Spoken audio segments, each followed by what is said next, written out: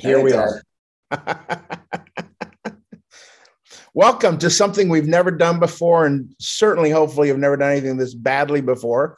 You can tell that we are incredibly technologically we have met more that are much more technologically literate than I am. But what I wanted to do today, and I pulled 8 of us together right now. It is going to be very unique. It's going to be hopefully pretty quick moving, and there's a reason for it. We did, when the initial days of COVID began, we actually never canceled our Tuesday night, but people never came, or a lot of people didn't come because of COVID. And so what we did during that period of time was that's when we initiated the Zoom broadcasts. And we actually had, for a period of time, we had some people who would show up here and we do Zoom, and we actually sat here in the prayer room, and that's kind of what we did.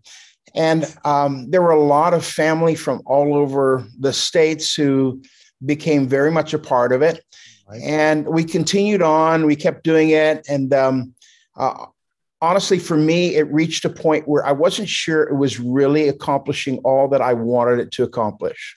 My heart for everybody is family, not just a show. And sometimes when we would gather, it would be a few here, a few there, but I don't know that relationships were completely building in the ways that we want to see them happen.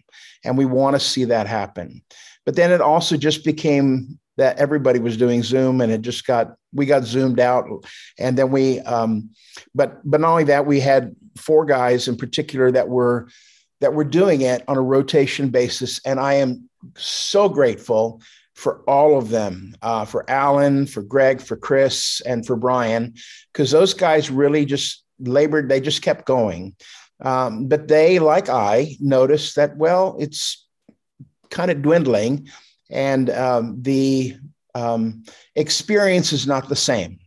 And we want it to be something that is full of life and joy, and full of the presence of God. And if there's one thing I know, is that we have to be able to carry something if we're going to deliver something. And sometimes just doing a meeting doesn't mean that you're carrying anything. Sometimes it just means we're doing a meeting. And that's the last thing that we ever want to become known for, is doing meetings. And so I kind of watched it for a while. I let it go for a while. Actually, Alan, I think, talked to me first about it probably 2 or 3 months ago, and said, hey, maybe we should be doing something a little different. Maybe we can get together and discuss this. So you're in the midst of the discussion right now, everybody. Isn't this exciting? And that it was nothing we did behind closed doors, because frankly, several of us have been very busy. I have actually been really the past couple of months, I've been flat out busy, very busy. And it's just been one of those things. I still have people that I've got to call back that I said I talked to them about some deep things that are going on inside their life. And I'm like, I haven't even called them yet. I just said, yeah, we're going to get to it. And I hate it that I haven't been able to get to some of those things at this point in time. So, but we're doing it, and things seem to be happening in an increasing way. As far as relationships, I know that I've been personally, and our team has been traveling quite a bit recently. We've done a lot of New England things. A number of us, I think it was 8, maybe even 10 of us, ended up in Carlisle, Pennsylvania, a couple of weeks ago, and it was an amazing time. Just really had a really good time. And I was down south this past weekend. And so there are some things that are stirring. There have been a number of requests from out west. For those of you who might be from out west, there's a number of requests, and my hope is that I can do that kind of in one kind of a trip.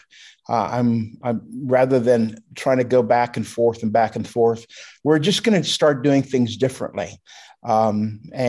Because we have to continue to develop relationship, but we also have to keep places where ministry is still happening. My heart for every single one of you And that's hopefully what will occur as a result of our gatherings together, is that you begin doing what maybe you've never done, that you begin reaching into people's lives. There are a whole lot of very hungry people out there. I have become very engaged in speaking truth wherever I've been. I'm very aware that in our own family, Mo family, we have people that have experienced different experiences. I'm very aware of that, but yet I feel very responsible to share what I will stand before the Lord for one day. And I care about every single one of you. So I worked really hard. I think I've generated at least 60, if not more, religious exemptions. Had to do some more today, where people are literally in the middle of some very difficult days. We've had people who've lost their jobs. We have people that the exemption worked. So we've had both things happen. And I want to encourage you to hold on. I believe things are flipping. It was kind of cool to read about what happened. This is just kind of introductory stuff, but what just happened in, I think it was New York. It was either New York or Philadelphia, but the whole fire department basically said, we will not enforce a mandate in our area. That was huge. That was like not just 50 or 100, that was thousands of people that were impacted through that. I believe things are completely flipping. I believe we are in the midst of that right now. I'm not the only one who believes that, but I believe that there's some things that are shifting, and I want to encourage you, hold on. Press the manipulation to the max. Absolutely. Say, so you will discriminate against me. Is that what you're saying? I want to encourage you not to back down. Now, I've heard from others, and I was told, actually yesterday had somebody, was it yesterday, 2 days ago, on Sunday, had somebody privately asked me, they said, I was informed by another pastor, well, we don't want to go to school board meetings and we don't want to speak these things. We want to just be loving, that we're the loving ones. Well, let me tell you something. If truth is not engaged in this hour, you're not loving. You actually have to engage truth in this hour in order to be loving. It is not loving to leave people in error. And I am not willing to let our kids go through what I think the agenda of those who are walking in a very, very dangerous place, very Luciferian, very evil in this period of time. I'm not willing to let them just go to hell in a handbasket. I will fight for my children. I will fight for the next generation. That's why I live. I live here, yes, for the gospel, but I live here because I believe God wants to release something powerful in the earth in this day. And that if we chicken out, we will become exactly like those in Germany and Holland and other places who completely backed away from the difficulty that others would step up to, and some of them would lose their lives. Bonhoeffer was one of them, but nevertheless, he was willing to speak. There's another, I think her name was Teresa Neumann. I was sharing the story. I can't remember where I was exactly, but she was actually a Catholic nun, very godly, knew the Lord. But Teresa Neumann literally lived, I believe it was 38 years. You ready for this? She never ate for 38 years. She was on 100% fast. It was totally supernatural. And there's several throughout church history where that happened. I began sharing some things about the mystics on Friday night with our team here. And I'll be sharing more and more about some of the things that God will release in this hour, I believe, that carry a part of the supernatural that most people are afraid of. First person I ever heard this stuff from was John Wimber in the first cassette tapes that I listened way back in 1982. And he shared some of these stories and some other stories. But I'm very aware of the fact, and Teresa, actually, they said that the Nazis came looking for her and she became invisible to them. There are things that God's going to do in this hour that are going to be very, very supernatural. But if we cower, we won't be the ones experiencing it. We must be those who press ahead with what he carries with truth. So what I wanted to touch base with, I'm just going to keep looking at Greg's smile there on the blank one, because at least he's smiling. Nobody else is, but I guess Wayne is too on his picture. But thank you, Alan. I like that smile. Could you do that again, please? But I want to, first of all, just let me kind of make sure everybody knows who everybody is.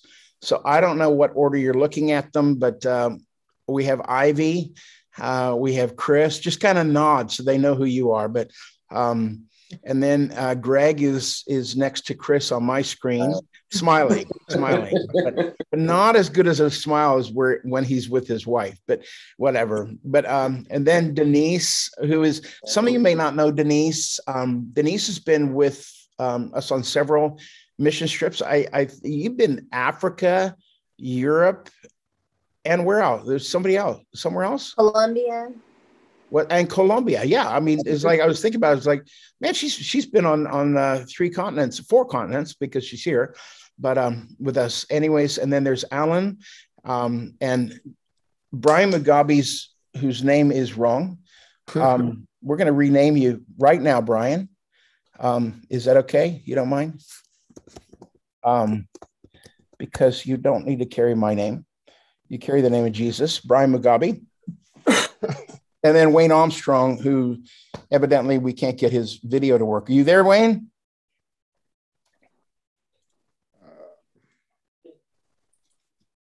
Yeah, I'm here. Oh, good. But you're no video? Well, it wouldn't come on. Give it a shot now. All right, give me a sec. We'd like to be able to see you if we can. And there you go. There he is. So basically, I was just praying and I said, Lord, what do you want to do? Where do we want to go? And the big subject tonight is what's next. And one of the things I found, years ago when Mo began, one of the first things I did was I did these prophetic roundtables everywhere. And in fact, it was pretty funny because some of the big boys were like, what are you doing? I was like, I'm doing prophetic roundtables. Like, well, we weren't invited. None of us big guys were invited. I said, I know, because I actually believe that God will speak even to the little guy. And I'll bet you that we hear the same things that the big guys are hearing. And we did. And it was amazing, some of the accuracy and release that happened there. And I believe it's one of the calls that God has on Mo, is that we are here to release people. We're not here to control people. We're not here to contain people. We're not here to be the who's who. We actually want to see people grow into the purposes of God that they have and fulfill it. And I believe God is speaking probably to the vast majority of you who are even watching this. You're sharing different things, and later on, we're going to let you share those things. We're not going to let you preach, and we're not going to let you control it, but we're going to, but my encouragement is that as we begin going through this and sharing some of the things that the Lord's going to give you very specific things about what to do. If maybe, Chris, if you could find the text that I sent to you guys about the different subjects we were going to cover, if you could find that text, or one of you, and just kind of recount those things. I think it's in the description, but the phone, my phone is being utilized right now as my camera, so I can't even get on my phone. And I have it right here. You have it. So what were I think there were 4 questions or 4 things that I responded. These are the things that we're going to address initially right now. So go ahead. Making decisions in a manipulative and coercive world. Stop. So basically, to me, this is the world we're living in a very real way right now. Many of us, not all of us, but many of us are living in a place where things are being manipulated bluntly. We have we have people that where their children have said, you're not allowed around my children, your grandchildren, because you won't get a vaccine. That's a serious issue. Other things that are happening, and it's happening everywhere, where they're basically being told, if you are unvaccinated, somebody came out, who shared, was this you, Chris, today, who told me that somebody basically said, if you're not vaccinated, we don't care if you die. Yes. You're just, it's your fault that we're getting this thing. And so there's this incredibly manipulative, very strong-armed sense of trying to control people. Before I go any further, let me say this, and we'll respond to that in just a minute. But I love every single one of you, whether you got a vaccine or didn't. I will pray for every single one of you, whether you got a vaccine or didn't.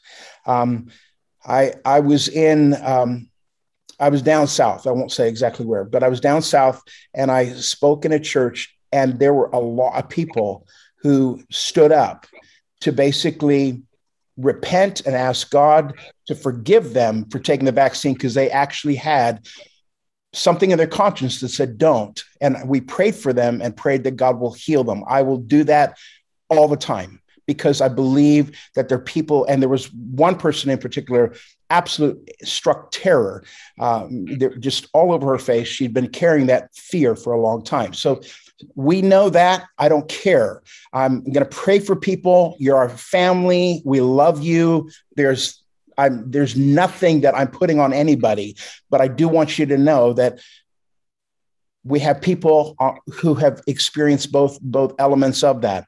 But there's also a coercion. And that's one of the things I want to talk about with some of you. I know that I was at Greg's house a few weeks ago, and we were talking about some of the stuff, just in his business. And some of you, in regards to your work and those kinds of things, are being placed in the horrible position of, what do I do if I'm going to lose my job if I don't do this? And I want to talk about that. This is a family talk in a very real way. And I want you to feel like you're going to be able to be a part of this conversation as we go on. What's the next question? Actually, what's next was the first one. What's next? Well, I said that one. I knew that one. Okay. Releasing gifts in evangelism in the world we live in today. Okay. One of the things that is huge, I don't know if you feel it, but I know a lot of people do, is that the overwhelming, because of the negative, it's amazing how many have, quote unquote, fallen away. They don't want to have things to do with Christianity, because they see a lot of Christians as this is how they are. And so as a result, there's a tension. How do we minister to people in this environment right now? And it's very important that we're releasing it. We need to understand that we are in the harvest, and some people will experience harvest, some will not. And the reason they won't is usually fear-based, as well as a number of other things. But in this culture, we have to address that. Keep going. And boldness in the face of adversity. Right. And that's pretty self-explanatory. So we're going to talk about that. I'd like to just ask for particularly those in our panel, whatever, to engage any part of that you're sensing. I really have something that I want to share with this, of what the Holy Spirit's been speaking to me, not opinion. What's the Lord saying? What are you sensing? What's going on? Yep, Alan. Let's see. I wrote down here. I feel like it's a time not to be distracted. I feel like it's a time. Can you hear me? Well, can everybody else hear him? Okay. Yes. That's my volume. Okay, go ahead. All right. So I feel like my job description, regardless of all this stuff that you're mentioning that's going on, has not changed. And I believe that it's a time to focus on him, and it's a time to focus on mission. It's not a time to be distracted. And that's one of the biggest challenges that I've faced, is there are things pulling at me from internally, externally, stuff the enemy's doing, whatever. And just that focusing on him. And I do believe things will break evangelistically. I remember I had this this dream. And in the dream, I became Lonnie Frisbee. I'm not saying I'm the next Lonnie Frisbee or anything like that. This is a type. Okay. Yeah. And so in the dream, I became Lonnie Frisbee. And I remember it was a little difficult. You know, and I was going out on the street, witnessing and just sharing with whoever came along, like Lonnie did.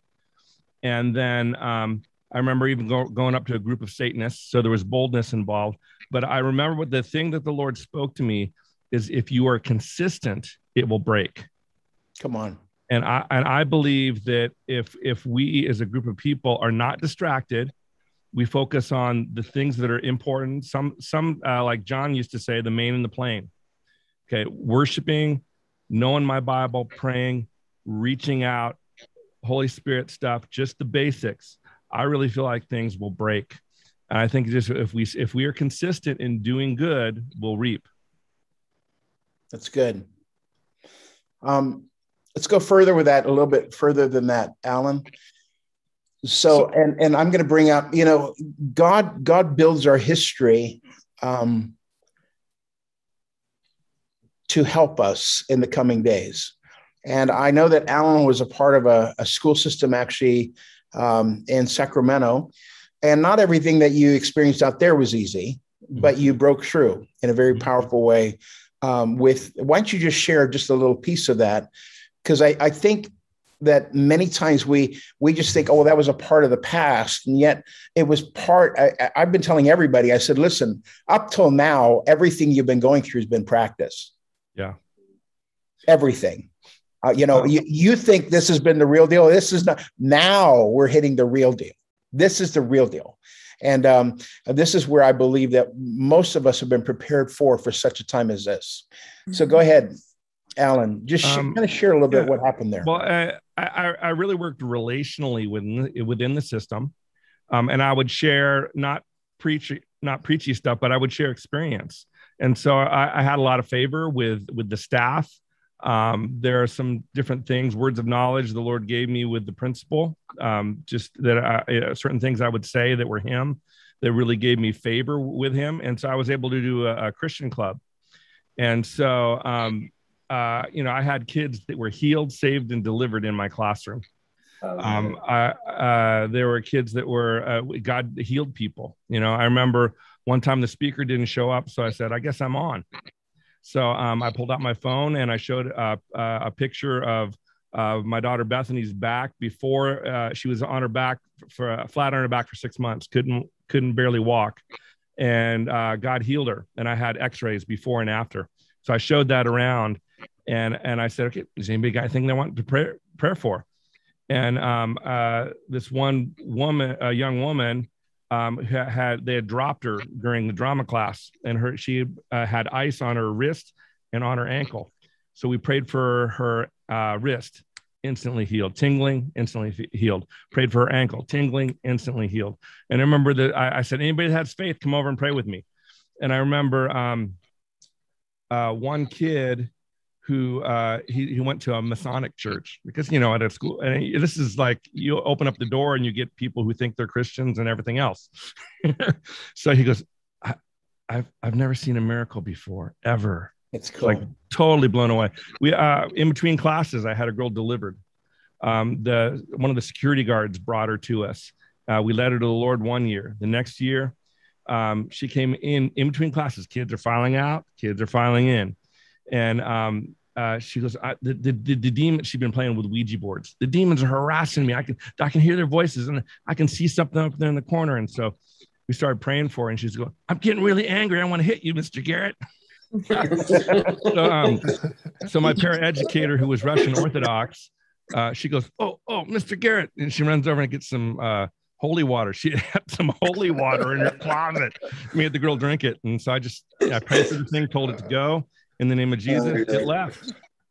In between classes, it just left, you know? Amen. And but the Lord can do that stuff in environments. You just have to follow his lead, and you know, you can't offend people, but you can do stuff, you know? Yeah. Good. Amen. That's good. So, Danny. Yeah. Wayne. it goes along with what he's been talking to me about all today. It's Jeremiah. It's from Jeremiah 1:11. You know, I've been seeing 1:11 all over the place. And Jeremiah 1:11 is where God asks Jeremiah, "What do you see?"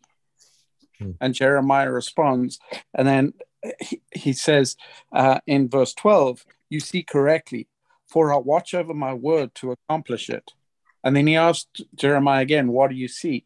And I feel like the Lord has been speaking very particularly about what you'd mentioned a little earlier, Alan, of having eyes for him. You know, I've got a bunch of verses here that I want to touch on really quickly because it relates to what you were sharing, Alan. That he's inviting, I feel like there's in Mark 10, there's two stories in Mark 10. It's the rich young ruler who comes to Jesus and he asks him, help me. And Jesus says, leave everything, follow me. I'm just paraphrasing to be quick. And that young man struggled with it. Yet later on in the chapter, Jesus encounters the blind beggar. And the blind beggar recognized who Jesus was and cried out to him. But it's interesting that he cried out to him as the son of David. He recognized his authority, even though he is blind. And what was striking me about that, I kept hearing the phrase, "It takes a blind man to see Jesus." And the Lord started speaking to me at that point about, I'm not looking for conventional wisdom. I'm looking for men who are looking for me. I'm looking for those who are pursuing me. Yes. And I know we've heard a lot about this, but then Colossians 3:10 was the next verse that came out, and it was specifically looking at revelation knowledge, true knowledge that's actually received by the Spirit, that the Lord wants to commune with us and wants to lead us, not by our own understanding, but building his kingdom by simply following him. And that's been a message of Mo for years. And I look at Jeremiah and I look at Daniel and what they saw, even Jesus, when he was in growing up, he grew up in a corrupt leadership. He grew up in a corrupt society that was brutal. Yet he maintained honor and could see the Father's calling on men's hearts. Yeah. And not get offended by their actions. Right. And that's been a big struggle for me with what I see going on with some of the leaders in our country. And I'm having to deal with not letting my heart get hardened because of some of their actions and some of their words. That is purely deception. It's purely evil. They've aligned their purposes with the enemy. But I still have to look at them and pray for their redemption and have the Father's heart towards it. And then it was interesting that he then took me to the parable of the lost son. The son who left and spent his inheritance and then came back. And it was a comment I heard that just stuck with me and kept pounding on me. And that's just kind of how Holy Spirit works sometimes. And it was, a lot of the times we see ourselves as one of the two sons. But I believe right now the Father is inviting us into his Father's heart to be like the Father, to reach out to the lost son, to be looking out for the lost son, to prepare for the lost son, to get the ring ready, to get the robe ready. Even though he's loving his son who's there, he has a heart for the lost son. That's the mercy of God. If we would partner with him and receive his heart for these lost children, I believe we're going to, what you've been talking about, the great harvest, I believe that's the next move, that we're seeing that transformation, that occurs within us as we commune with him, as we, that word yada, as we, that intimate communion with the Father. What we behold, we become, and we become the father to the lost generation. And I say father, but it's not gender specific. It's that father heart that wants to see the son's return. Yeah, that's good. Greg, you had something? Whenever you want. No, I thought you'd raised your hand a little earlier. No, just excited. Incidentally, I see a number of people that have raised hands. Let me just encourage you. We're going to go through that later on. But right now we're just dealing with folks from the from this group that we're with, because I feel like otherwise it'll just go way long and it could go anywhere. And we know that. So Denise, go ahead. Can you hear me okay? We can hear you. Okay. I was praying about this after reading your question, and I felt like the Lord brought me back to when it all first started happening. And there was that period of time where you thought this was just going to blow over. You thought this was just going to be done with. It's not that big a deal. And then it didn't. It felt like everything was upside down, and nobody knew where anything was going or what was happening. And during that time, I was beginning to intercede for people to wake up, for the church to wake up. You know, we were all talking about that. We were all kind of talking about waking up. And I heard the Lord say to me that you can't wake up the multitudes until you're awake. And there was a little sting with that. But as I thought about it, it made a lot of sense to me that those that are sleeping don't know that they're sleeping. Right. You know, you don't automatically just think, oh, yeah, I'm asleep. You know, you're just not going to think that. So I went to the Lord and, okay, God, you know, I gave you permission to wake me up, you know, in those areas that I am sleeping, show me. I want to be aware, you know, and I began to see new definitions in at least in my life, of surrender. You know, how I've been thinking I've been surrendering for many years, but it's all new. It's a totally different. And I saw this picture of, I was in like an old mining cart.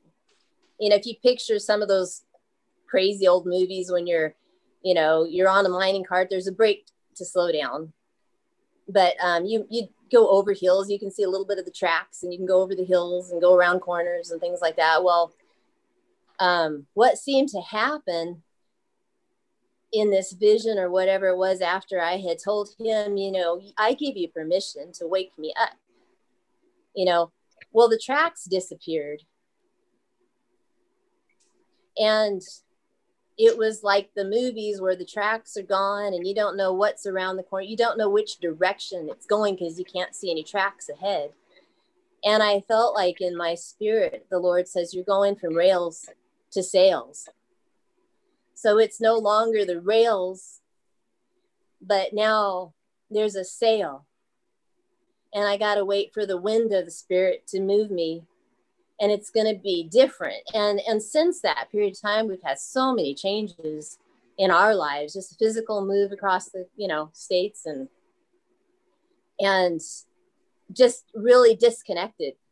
It felt really disconnected. But as I prayed into that too, and I just feel like this is significant for the body. I feel like what's happening to me in the natural a lot of times is something that God's trying to speak to as I intercede for the body. And I feel like the Lord's saying, you're not disconnected. You're learning to be led in a different way. You know, there's no longer rails, there's sails, and you're going to have to adjust. You know, you might feel disconnected, and I have felt so disconnected from everything, with everything that's been happening, our jobs, our move, our everything, you know, it's just been a complete turnaround. But it's kind of what I've been hearing, rails to sales. And I'm still kind of digging into what that means. But it's interesting. Wayne mentioned prodigals, and I felt like that's significant too. That's something that I've thought about over the last just few years. We had 2 prodigals that came back, and now ours have come back. And it was amazing and neat, and we were excited and we were accepting, but then it became messy. And that's okay.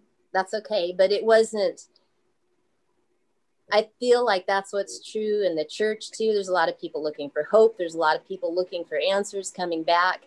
A lot of prodigals returning, but it's messy. They don't just fit in. You got to get to the root of the things that caused them to leave in the first place, whether that, and during that, I also had a vision that spoke to me about some of that. At least I feel like it was connected. I was looking out and I saw a battlefield, and I don't like violence. I don't even like to watch violent movies. I don't like any of that, but this was horrid. This was horrid. This is what you're picturing on ISIS. It's what you're picturing on, in Afghanistan, and the martyrs, and, people's heads were partially severed, and arms and children, and, and I won't go into any more detail, but you need to know that it was heart-wrenching to look out and see these people doing this. Somebody would come up behind somebody, tap them on the shoulder, and that person would turn around and just slit their throat, and it was just happening all around me. Everywhere I looked, it was just a bloody, horrid battlefield. And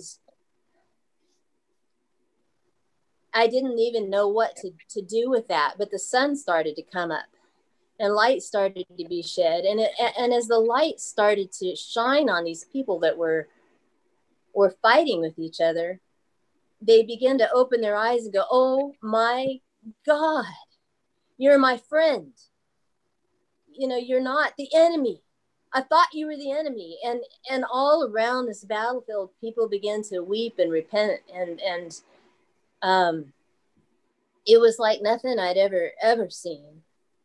As almost gnashing of teeth, just horrid things, that they realized what they had done to the people around them that were supposed to be family and supposed to be friends. And I realized it's the church.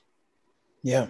It's the church that, and as the sun came up and people began to repent, there came healing, as they began to have their eyes opened up, and there was a true awakening, to seeing what's really going on around them and who the people are, that those are my friends and my family. They're not the enemy. Right. So I feel like that's kind of ties in with the whole prodigal thing. And what's, to me, is I see going on. It's good. Ivy.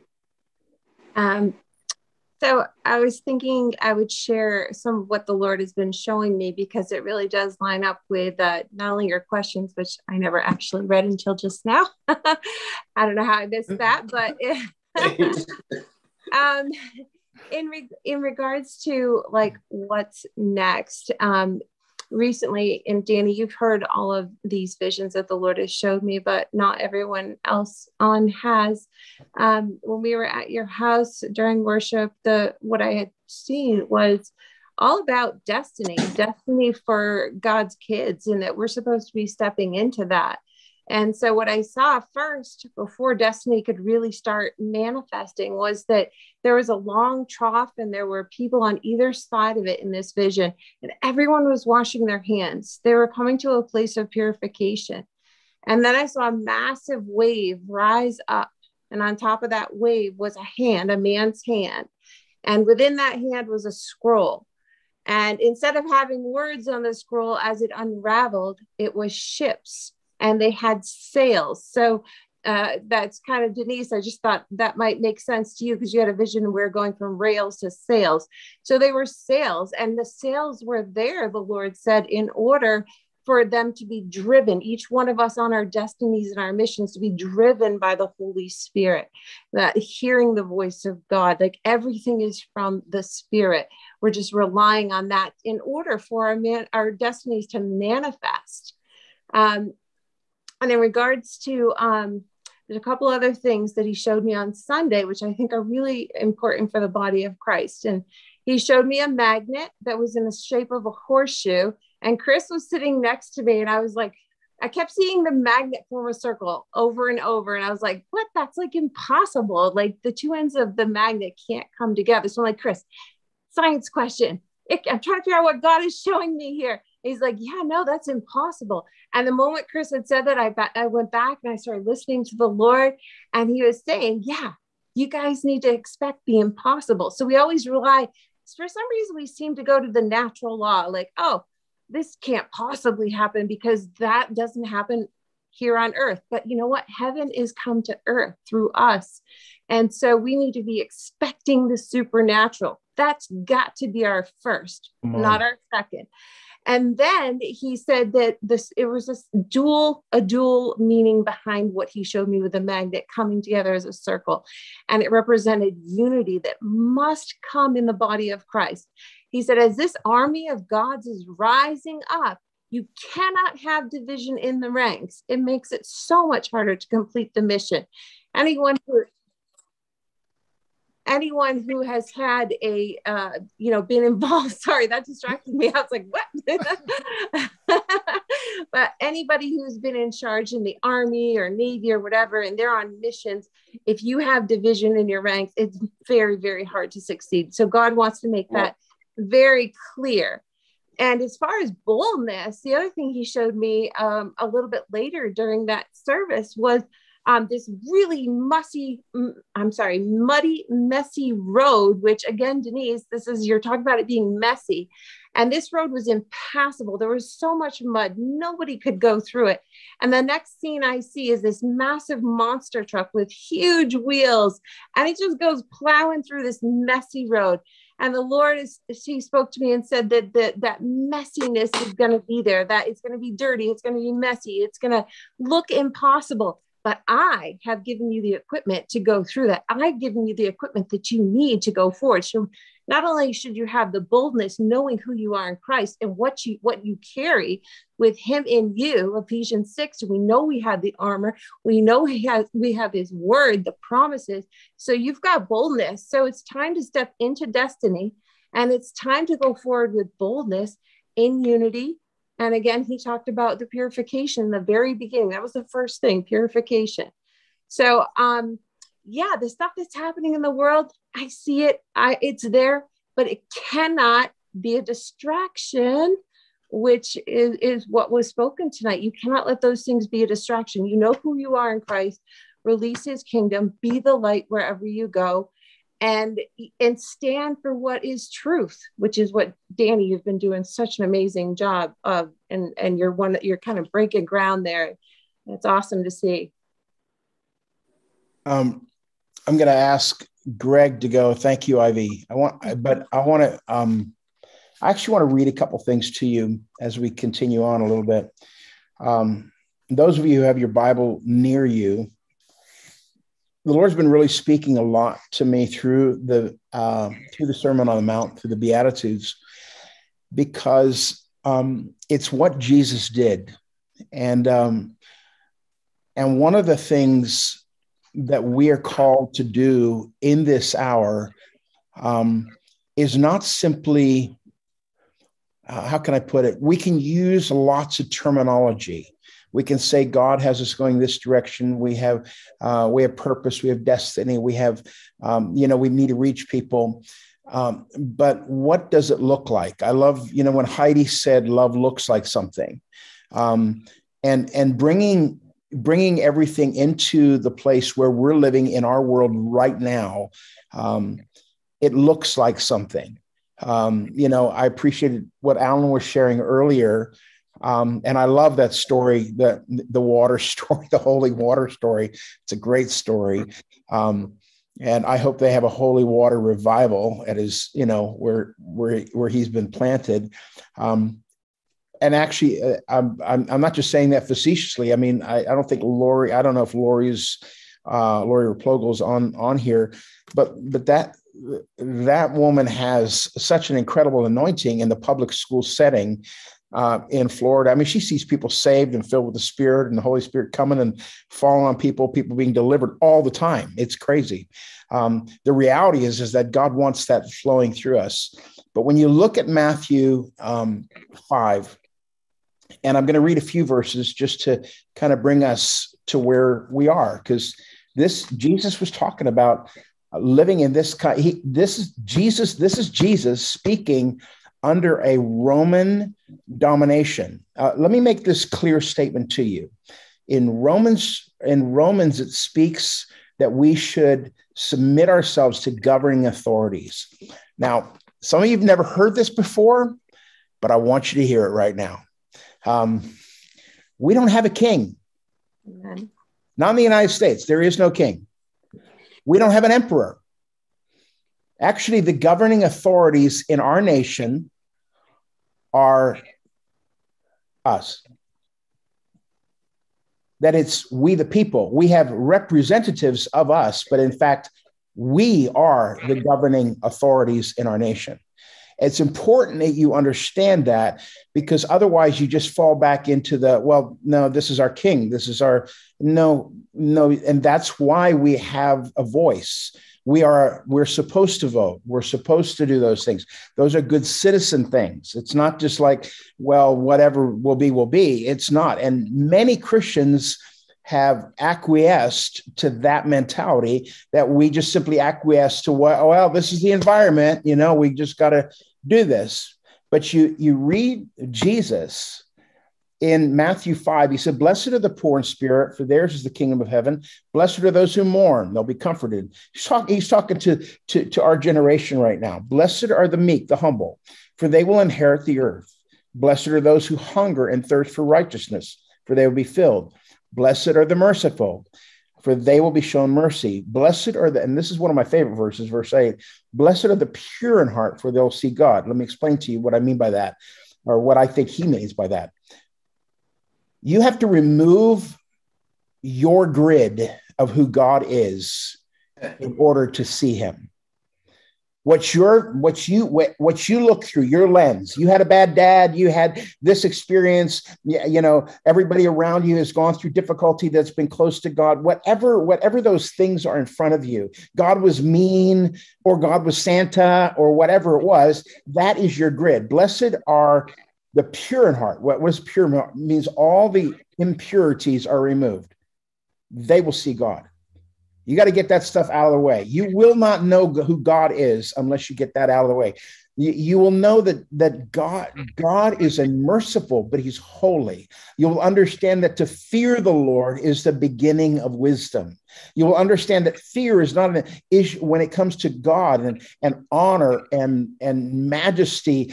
You will know, as I have known in his presence when he's revealed himself, and I've just fallen and wept and known, oh my God, I'm in the presence of God Almighty. What am I doing even alive in his presence? He's amazing. And it's not me feeling like a worm. It's just me recognizing who he is. It's that exaggeration that Jesus would say, unless you hate your family, you can't be my follower. You have to love him to such a degree that there is a radical shift in the difference between your family and who God is. That you love him that much, that there's a desperation. But this is the verse that I think is for right now. "Blessed are the peacemakers, for they'll be called the children of God." I'm going to read a little bit further in just a second. A peacemaker by necessity has to stand in a place that is the most violent, that is the most conflicted, the most horrific. When Denise was sharing that picture, when Jesus came, he called us as believers. He didn't just call us into a nice, placid place. He called us to war. We are called to war against all the demonic forces of hell. And sometimes all we want to do is cast a demon out of somebody and say that was the war. Or we just want to heal somebody and say that's the war. But there's another war. There's a further war. There's the hundreds and hundreds of corpses that were being sent to the United States that were stuck on that boat in the Suez Canal. They died being sent to a slave trade. That's war. There is the reality that there are things that when we do not consider the plight of the broken and the needy and the hurting and the less fortunate and those who have gone through all kinds of things. When we do not understand that, we do not understand the heart of God, because he is rich in mercy, because he wants all men to come to him, because he has a plan for all of them. And when we simply lay back and say in our American culture, well, it's okay, we're just going to stay safe, I promise you, there's no safety for peacemakers. They have to step into the midst of war. And that's why we have those in history who, in the midst of slavery in England, would stand and say, no, you cannot use children in this way. And the reality of what is happening in not just in this nation, but around the world. The criminal activity of literally killing children, literally killing other lives, literally bringing vices to destroy people economically and every other way. Those are demonic at the best. We know Jesus is coming back. We know he's our hope. But if we do not take issue with what God takes issue with, we've missed the point of the whole gospel. The gospel is good news to the poor. And in order for it to be good news to the poor do not remain poor. They have provision met. There are things that God has intended for us as his people. And so this verse is an extremely violent verse. Blessed are the peacemakers. But then it gives exactly what we've been talking about, the prodigal coming home. I want to come home to Jesus. The reality is we are not children of God unless we are peacemakers. He said, blessed are the peacemakers, for they will be called the children of God. And we are called to be children of God. And it goes on, it talks about, blessed are you who are persecuted because of righteousness, for yours is the kingdom of heaven. Blessed are you when people insult you, when they persecute you, falsely say all kinds of evil against you. Rejoice and be glad, because great is your reward in heaven, for in the same way they persecuted the prophets who were before you. And he goes on, talks about us being the salt and the light. And he talks about that being a Christian is not simply maintaining your position. It's not just simply living in this environment and saying, well, how can we make it through? It's actually, we change the world around us. We become the force that's to be reckoned with. We will be the ones who will beard the kings. And I've used that term before with some of you, you've heard it, but it was what Elijah did with Ahab. Elijah walked into King Ahab and he bearded the king. He basically grabbed his beard and pulled on it and said, you are not for the Lord, and God's after you. And the reality is there are demonic spirits that are so inflamed into a cultural thing where it's become accepted by believers. And I have been sickened by some of the stuff. My brothers and sisters, I love them, but where they have just reached this placidness and it's like, well, we just want to be loving to everybody. We don't want to offend anybody. Jesus offended the Pharisees. Jesus offended hell. When demons came to him and said, have you come here to cast us out? The response was always, yep, and this is your hour right now. There was nothing about Jesus that was simply this nice little guy. He was a warrior when he came because he knew he would become the very cost. He would go to the cross and die. He would take the absolute power of God all the way to the end where it would cost his life. That's who we are as believers. This isn't about Mo. This is about following Jesus. This is about if the cross is not yours and you don't understand that the world we're living in will just die and go to hell in a handbasket and I'll make it through somehow, you've missed the point. Because the point is we're called into this place, and a piece of that is called to be warriors. A piece is called to bring peace into places there is no peace. That's who we are.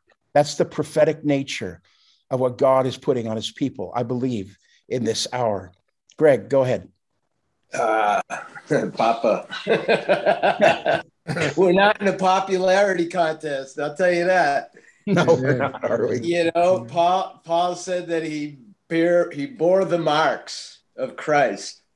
Come on. He was whipped and he was beaten. And I don't think that was from agreeing with everybody. Stephen was stoned to death. Things could get a lot worse. Absolutely. Things could get a lot better. We hope so. But the same principles apply. I'm not somebody to know when the Lord's coming or even what to do next. I never know what to do next. And I think that falls into what Wayne said, blind people, being blind of your own opinion, that you're waiting to hear from the Lord, that you don't know what's next. You're waiting for the orders so you respond appropriately. So for me, the way that I can prepare for that, I think I've applied this in all areas of my life. Drums, martial arts, when I used to study, not that I condone that, but these principles are godly principles that apply to every area of life.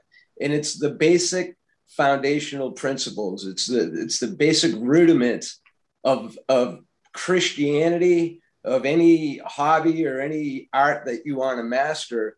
When we go back to those basics and we just continue to hammer the basics, I believe it makes you successful and it makes you ready for whatever comes next. In the aspect of playing music, I can't practice every song, but I can practice the rudiments. So I'm prepared for any song, any style of music, anywhere, anytime. And so Acts 2:42 says they continued steadfastly in the apostles' doctrine, in fellowship, in the breaking of bread, and in prayer.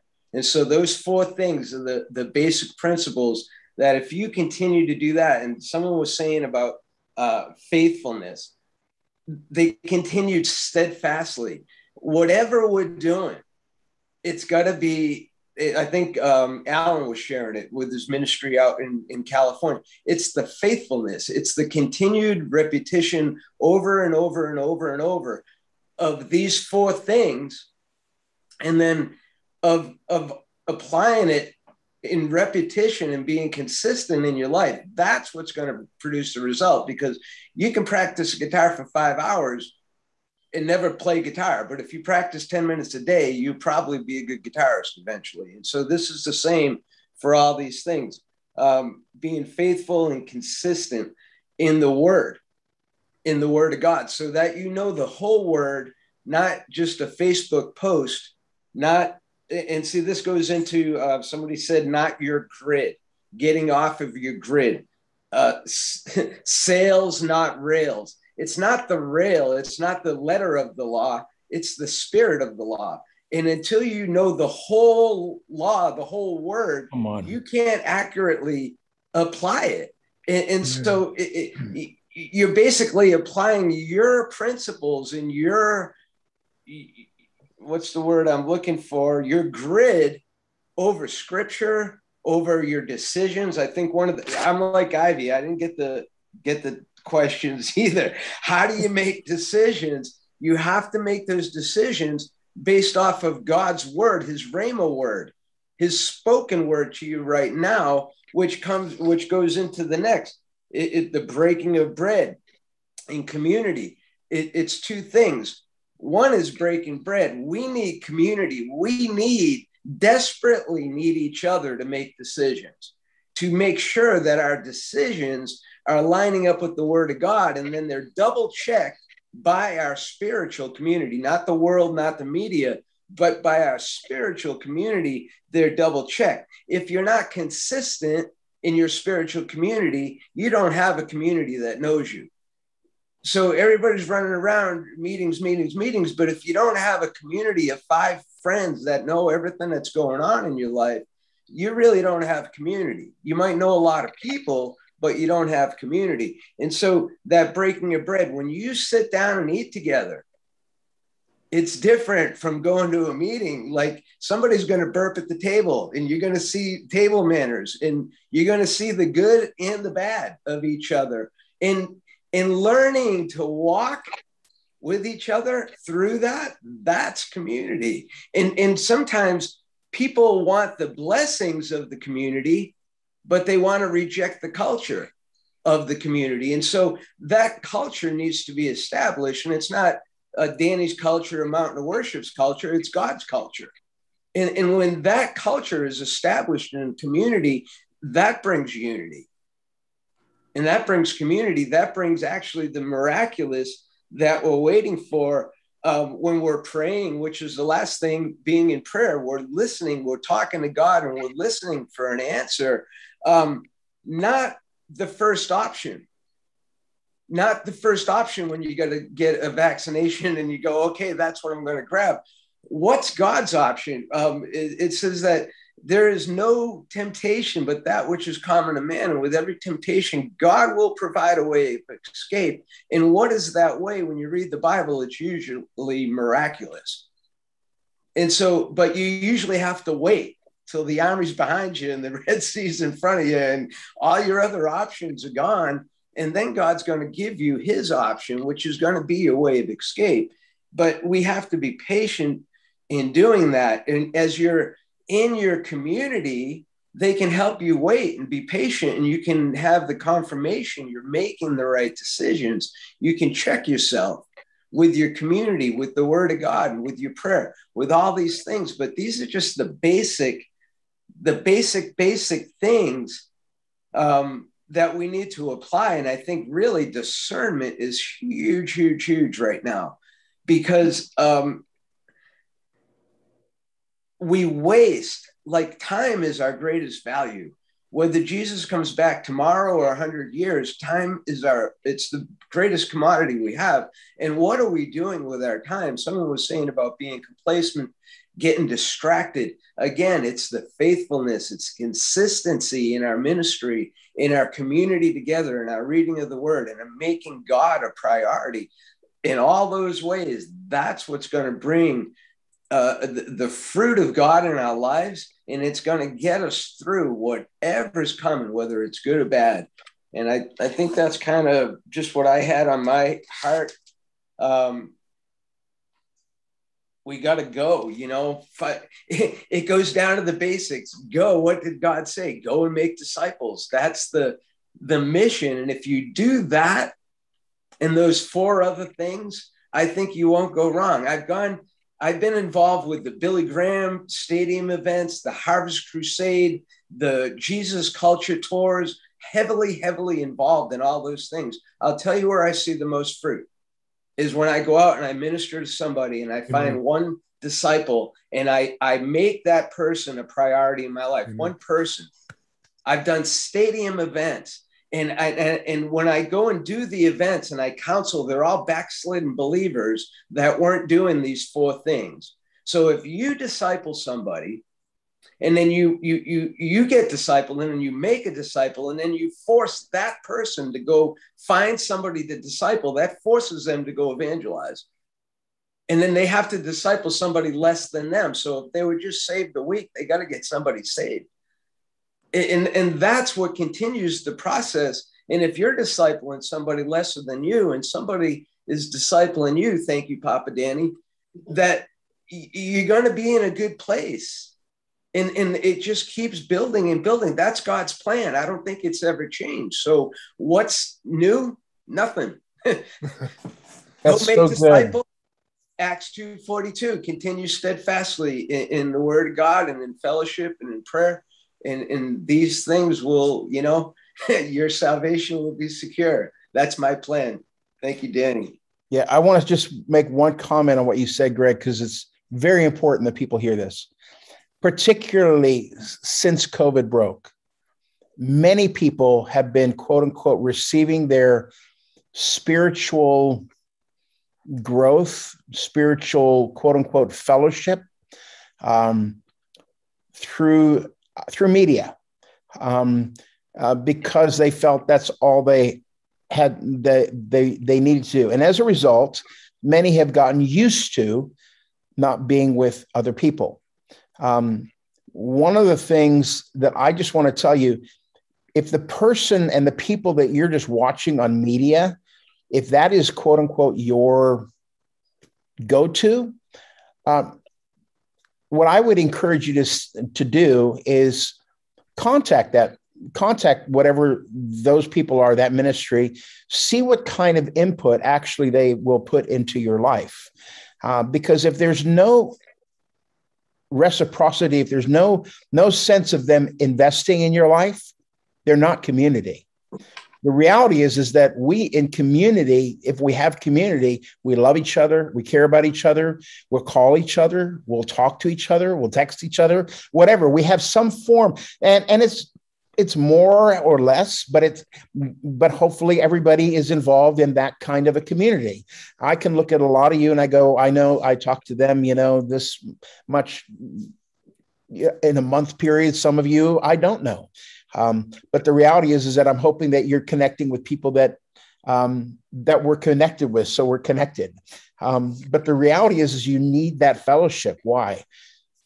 Because otherwise you're just an island and you're getting information, but there's no sense of that breaking bread together. I like that, Greg. That's very important. And in this hour, it's very important that it really goes back to what the Lord spoke to us about last June of 2020, where he said, I want you to teach the church underground. I want you to teach them how to be dependent on me. But the dependence was not that we would be alone, but the dependence would know where to go, with whom to go, how to go. Do you really hear him? Ivy kind of brought this up, and it's something we have said in our gatherings for years. What are you hearing? What are you seeing? You need to know both those things. They're both very important. So that was good. Brian, go ahead. I just add one thing just to honor the Lord? The breaking of bread is the fellowship and community, but it's also, the Lord was broken on the cross. And so to remember that, really to remember that and to spend your time worshiping and coming back, because that's what we're going to do. Whether things get worse, things get better, or we go home to be with the Lord, we're going to continue to remember the cross and to worship the Lord. And really, that's like one of the main, I omitted that, but that is really one of the main focuses that we have to be attentive to and faithful to. Yeah. Thanks. Yeah, Brian, what are you hearing there, man? Now, in reference to what you shared earlier, the Lord was speaking to me through Isaiah 60, where he said that, arise and shine. And he said, your light has come and the glory of the Lord is risen upon you. And then he said, the darkness, he said, behold, darkness shall cover the earth. Gross darkness, deep darkness. He said, but the Lord will rise upon you. His glory will be seen upon you. And what the Lord was ministering to me was that we as Christians, we are the light of the world. Jesus made that reference, making these powerful statements. The same way he referenced himself, addressed himself in John chapter 9, verse 5, he said, as long as I am in this world, I am the light of the world. Because the disciples were asked him a question, and they said, there was a man who was born blind, and they wanted to figure out why is it that this man was born blind? Is it because his parents sinned, or, what's the cause? And his answer to them was, he was born blind so that the work of God be revealed, the glory of the Lord be revealed. And then he went further to say that as long as I'm in this world, I'm the light of the world. And the next verse, he goes out and it instructs the blind man to go and wash in the pool, after spitting and making a spittle and smearing that in his eyes, and instructed him to go and wash in the pool. And he came back seeing. And then he's telling us the same thing that he said about himself. He said, we are the light of the world. It says in verse 16, it says, let your light so shine that they may see your good works and glorify your heavenly Father. So what Jesus is saying to us, that irrespective of the darkness, we are to shine brighter, because we are the manifestation of his glory. We carry his glory. We carry the nature of God. When we are born again, we receive the life and the nature of Christ. You see, so we are born of God, and the Bible says that whosoever is born of God overcomes the world. When we face challenges or difficulties, like what's been happening around us and vaccine mandates, in such situations, that's where your faith is tested. If you've been walking with the Lord, if you know the Lord, when difficulties arise or circumstances tend to, rise before you, what's your response to that? Because Jesus said that in the book of John, chapter 16, verse 33, he says, I have told you all these things, that in me you may have peace. And he says, in this world you will have trials and tribulations and difficulties. But he said, be of good cheer. I have overcome the world. In fact, the Amplified translation, the classic edition, it says, I have stripped the world of its power to harm you. So we are the carriers of God's glory. We are the manifestation of his light. And God's desire, God's will is that we become the manifestation of that light. We bring light, like what Papa Danny said earlier, that we are the one to dispel darkness, to drive darkness out of whatever the Lord places us, because the Bible says that we overcome evil with good, and so if we are the light of the world,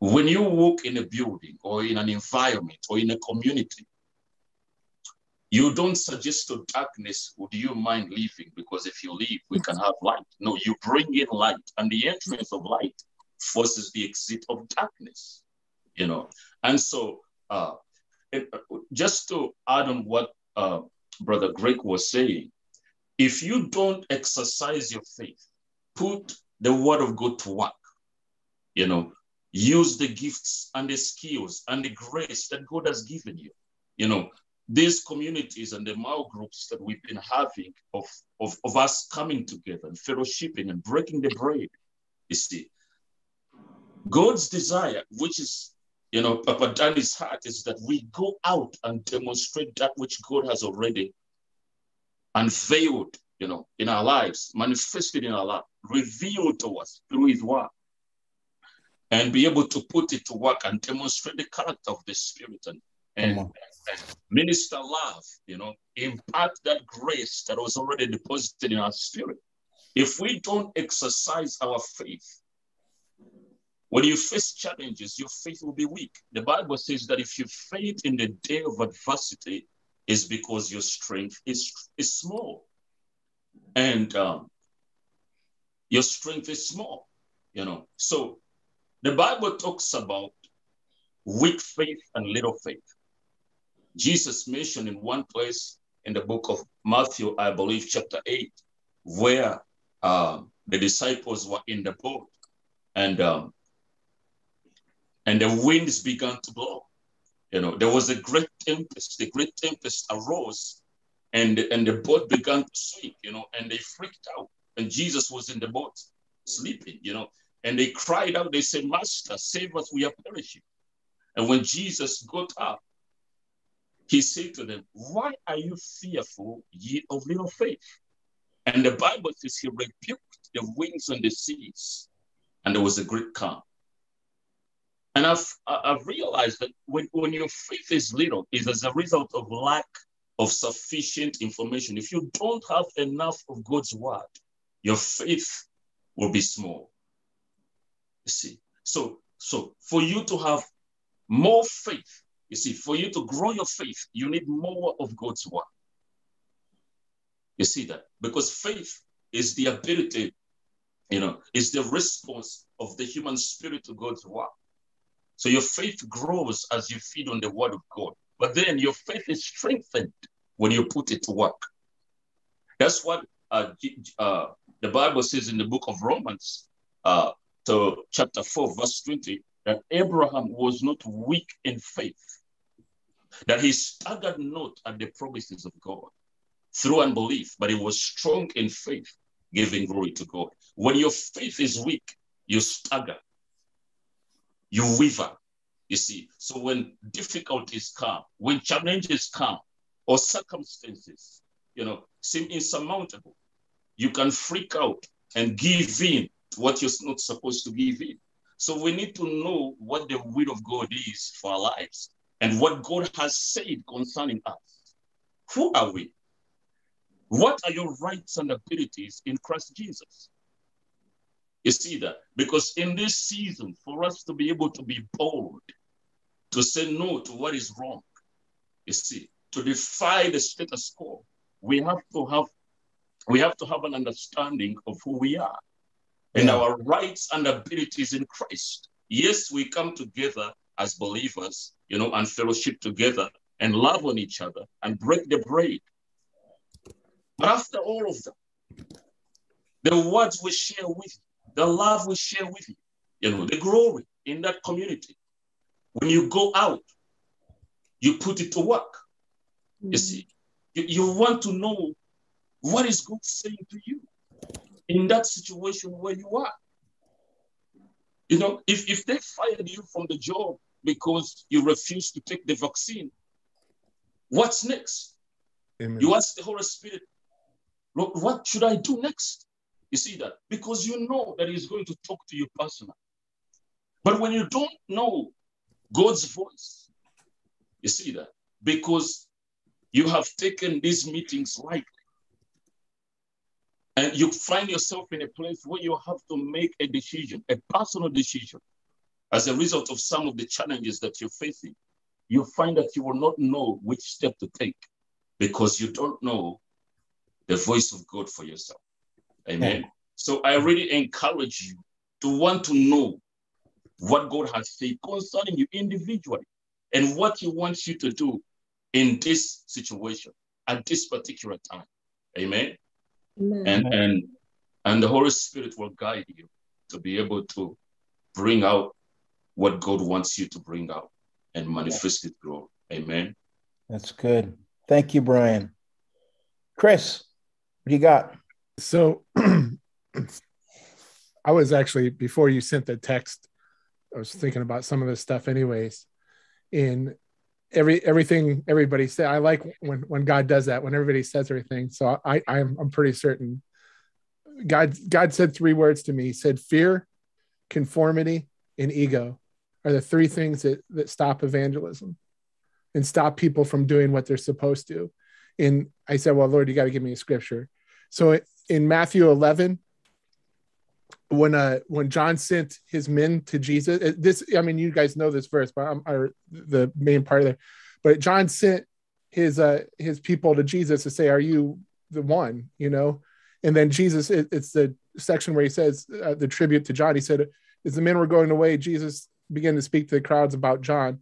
What did you go into the wilderness to see? A reed shaken by the wind? But what did you go to see? A man dressed in soft clothing? Those who wear soft clothing are kings and palaces. But did you go to see a prophet? Yes, I tell you, the one who is more than a prophet. This is about who is written, behold, I send a messenger ahead of you who will prepare your way before you. Truly, I say to you, among those born of women, there has not arisen anyone greater than John the Baptist, yet one who is least in the kingdom of heaven is greater than he. For From the days of John the Baptist until now, the kingdom of heaven suffers violence, and violent men take it by force. For all the prophets of the law prophesies until John. And if you're willing to accept John himself as Elijah who has come, he has ears, let him hear. And then it says right after that, but what shall I compare this generation? Is it like a children sitting in the marketplace who call out to the other children and say, we played the flute for you and you did not dance. We sang the dirge and you did not mourn. For John came neither eating nor drinking, and they say he has a demon. The Son of Man came eating and drinking, and they say, behold, a gluttonous man, a drunkard, a friend of tax collectors and sinners. Yet wisdom is vindicated by her deeds. And why I say that is John, Jesus, all of us have to fit that. I mean, if John had fear, he ain't going out in the wilderness, eating locusts, dressing the way he was. He certainly, there was no conformity to the standard, and he definitely didn't have any ego. And in fact, we know that later because his own people said, is Jesus the one? He said, go follow him. He wasn't trying to hold on to everything. And so much of what I see in the West that hinders everything is always those things. Either everybody is afraid to witness, or afraid to evangelize, afraid of what people will think, or they're conforming even to the evangelization standards of the world. Like Greg said, let's do a conference, let's do this big thing and do all these things, or the four spiritual laws, or whatever it is. You can't. It's got to be Christ and all Him, and the Spirit of God speaking to you. And the ego part is a lot of times our knowledge is included. I mean, you got the ego of the people that think they're the greatest, and then you got the ego that think it's if I memorize these steps, I'm going to do it. It's not, because I'm going to tell you what. If God asked me to go out in the woods, I'm going to have some questions about that. But are you going to do it? Look at the Bible. It's never full of anybody. I mean, all those things. You got to rise above fear, conformity, and ego, because you're going to look like a fool. It's not going to be the thing the world says. And you better know what you believe about the one who sent you, because that's what it's all going to come down to. Like we said, the vaccine, Danny said it over and over again. Who provides for you? When you got to go preach, when you walk into like a bad area in Brooklyn and you walk up where you're stepping over people with needles in their arms, are you trusting the Lord? What do you believe about him? Is he going to protect you? Is he going to provide for you? When there's no food, is there going to be food? Whatever. Those things, fear, conformity, and ego, nobody who ministered in the Bible had those. They got rid of them. And sometimes it had to be maybe the hard way, but they got rid of them. And that you got to know the Spirit of the Lord and rise above those, or you won't be able to do it. That's really good, Chris. The reality is, and I've said this a lot in the past few weeks, but none of us like this. None of us like the fact that our faith, what we believe is actually being tested. It's very interesting. In the Old Testament, it said they obeyed God. And then you read in Hebrews 11, they believe God. That actually, if you believe God, you obey God. And it doesn't matter what that looks like. You just are not, there is no compromise when it comes to God. And that we're in a situation right now where every single one of us, we were all sent to our rooms and every one of us is going through testing. It's checking our hearts. It's checking, what do you really believe? Is this really worth it? And we're seeing people that are walking away from the Lord. We're seeing that. But the truth of the matter is that testing, we mustn't despise. James says you cannot. You got to count it all joy when you endure various trials. Let me change the word a little bit. Count it all joy when you go through a ludicrous, insane, tyrannical pandemic, knowing that the testing of your faith will produce endurance, and let endurance have its perfect work. Perfect work. I'll never forget Toby, after I went through COVID. It was the first thing when I was down south. Toby walked up to me, he says, the Lord told me, he says, you let COVID have its perfect work in you. And I knew that, COVID tested me to the max when I had COVID. It ripped some things out of me that Danny, had to change. My trust in the Lord had to completely shift during that time. And I am grateful that I went through COVID. Grateful. Because the testing of your faith will produce endurance, and let endurance have a perfect work, that you may be perfect and complete, lacking in nothing. That the testing that's coming is not to destroy you. It's to grow you. I want to share one verse because, we talked about evangelism. We never really got into the thing, but I know that there's some other things that we're going to move on to. But in 1 Corinthians chapter 2, it's such a powerful passage where Paul says, when I came to you, I didn't come with eloquence or human wisdom, as I proclaimed to you the testimony about God. Tonight, honestly, the best parts of what's happening tonight are these incredible testimonies that I'm hearing. And I'm like, Lord, that's what we want to hear more than anything else. And, it might have sounded like I was saying, get angry. Well, we know that the anger or the wrath of men does not achieve the righteousness of God. We know that. Scripture teaches us that. So it's not a human anger. It is a righteous anger. It's seeing what God sees. But yet there is this aspect that Chris just brought up of the violent ones take it by force. We have to take the world by storm with the contagion of the presence of God, with the contagion of joy, with the contagion of love, a love that's true, not wishy-washy, not just flash in the pan. But we actually have to carry this. That is the militancy of this. The militancy is not being angry at everybody. It's not being angry even at people who are providing the way for demonic things. But we're angry at what is occurring in people's lives. And because of that, we bring in the righteousness and the justice of God. The demonstration, and that's what he says. He says, I didn't come to you with eloquence or human wisdom, as I proclaimed to you the testimony about God. For I resolved to know nothing while I was with you except Jesus Christ and him crucified. It's very interesting that he uses that part. Not just the life that he walked, not just the healing stuff, but I brought to you Jesus Christ crucified. I brought the most violent thing. I brought him. I had to share with you because it is only the violence of the cross that brought us into peace. That's it. That's all. It was his absolute sacrifice. And then he says, I came to you in weakness with great fear and trembling. My message and my preaching were not with wise and persuasive words, but with a demonstration of the Spirit's power, so that your faith might not rest on human wisdom, but on God's power. There's a lot of people who have human wisdom. They're going by logic. You're thinking everything through. You want logical answers. And so you're checking everywhere. You know the media. You know which sites to go to. You've read all the reports. You're like, this is the wisdom thing. And the Lord says, I want your faith to rest on God.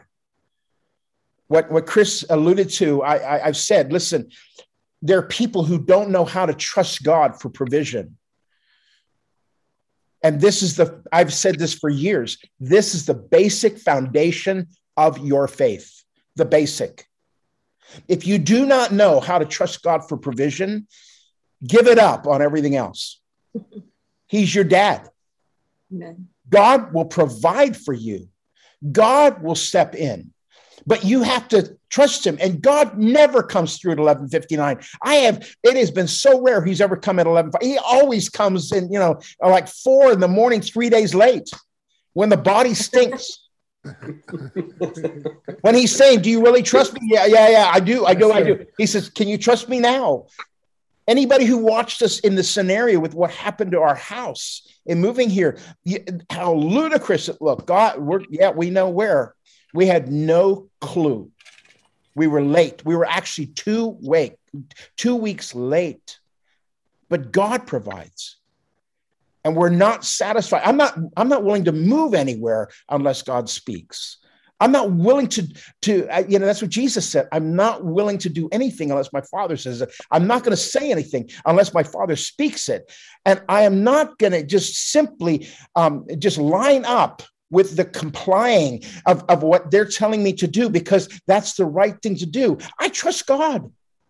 I trust God in this hour, and I trust him for all of you. That was the vision the Lord showed me, where he showed me a line of people coming up to my door. And when I opened the front door, there was supplies for either direction in our house, from floor to ceiling. And the Lord says, I will provide for my people in this hour. Tell them that. And I want you to know God's going to provide for you. And some of you, it's not coming for your job. The only reason you think you provide for yourself, you don't. You don't. Your provision comes from God. Thessalonians tells you that the reason you work is for others. That's what it says. I want him who's stealing to steal no longer, but rather let him work with his own hands that he may give to those who are in need. God's your provider. He never gave you that term. He never called you Jireh. He's Jireh. And in the coming days, as we're going through stuff, I just want you to know God is for you. God is going to make it. He's going to be there for you. He's going to provide for you. And it's a huge challenge for a lot of folks right now. But I want to encourage you to make the jump and say, I trust him. I'm just trusting him in this hour. This is the hour to trust God. This is the hour to trust God. Do you want to say something, Chris?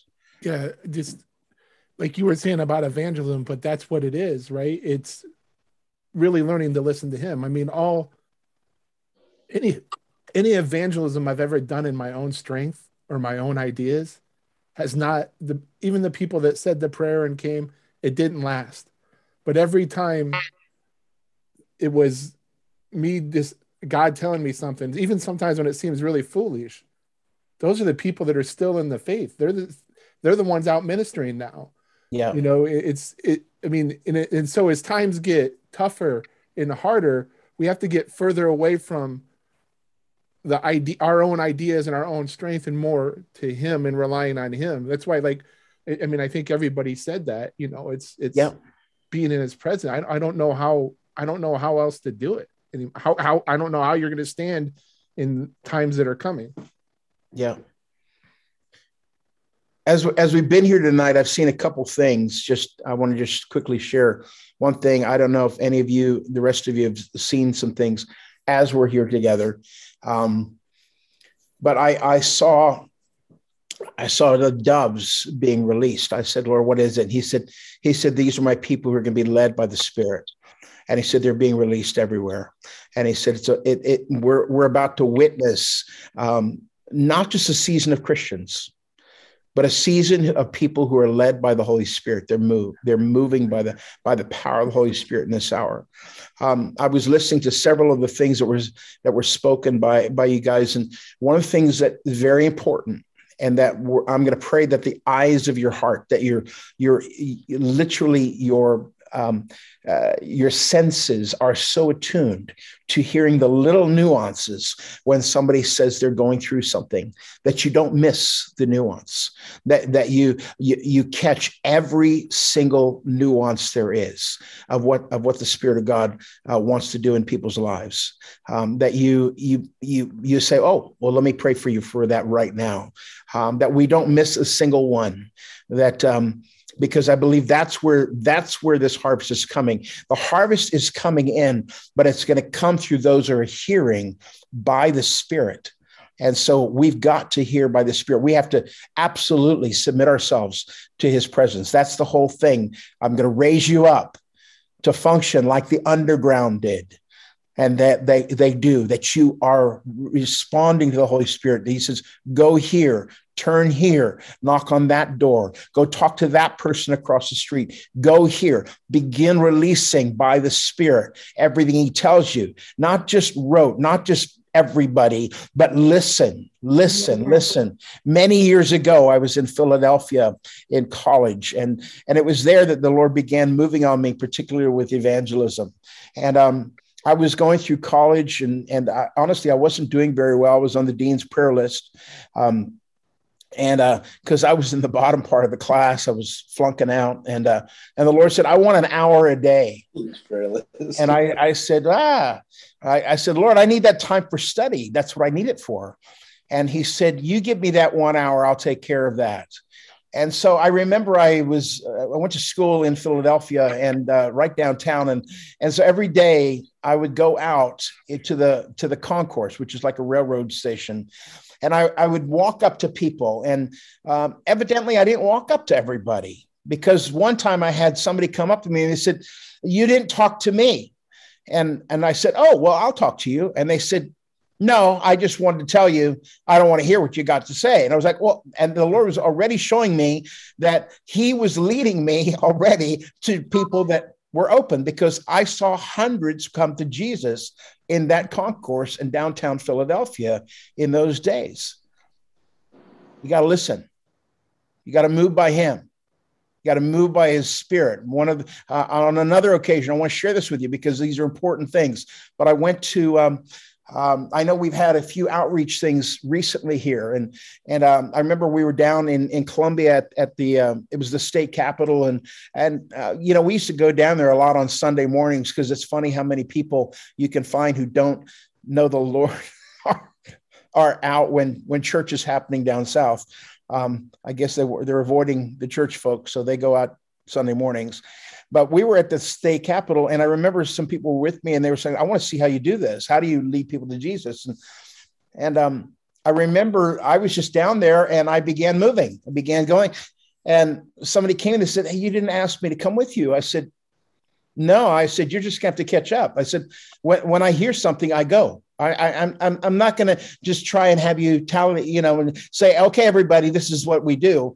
When you move by the Spirit, you move. And I want to encourage every single one of you to begin moving in every regard. Just let the Holy Spirit lead you, whether you're shopping, whether you're at a gas station, doesn't really matter. The Holy Spirit will lead you, and be led by him, be led by the Spirit. That's what will determine who are the sons of God. When you're led.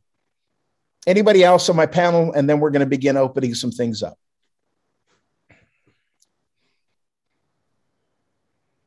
Really? Okay. Well, I would like to just speak a word of encouragement. Yeah. I feel like because these few days I've had some people who've had challenges at their jobs, actually, somebody came to us who said that they